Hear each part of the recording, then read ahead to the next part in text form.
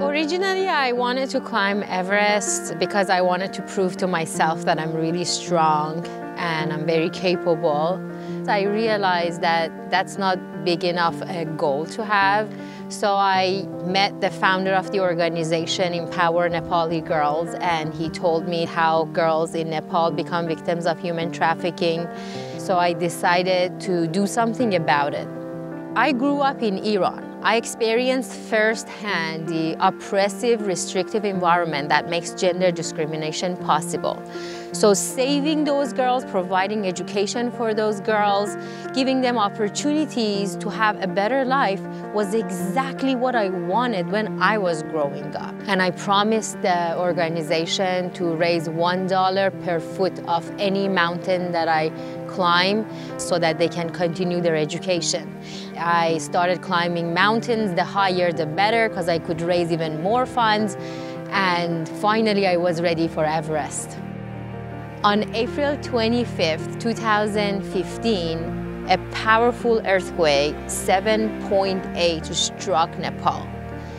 And 10,000 people died that day.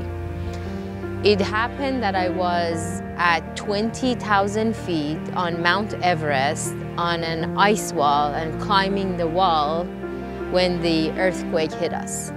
I saw my whole life right in front of me, and then the earthquake stopped.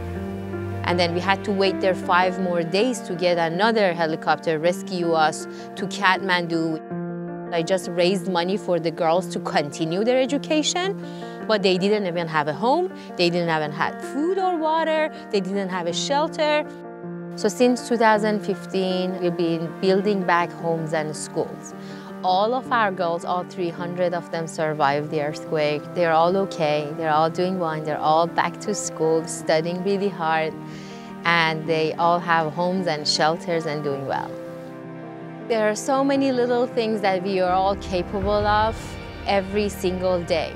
But the one that I think it's easy for all of us to do is acknowledging people who are trying to do just a little bit better in their life. Like if you see a girl, a woman, somebody who is really trying their best to push themselves out of their comfort zone, to do something new and different, acknowledge them, say thank you to them, appreciate it, so that they get the confidence to do something even more later.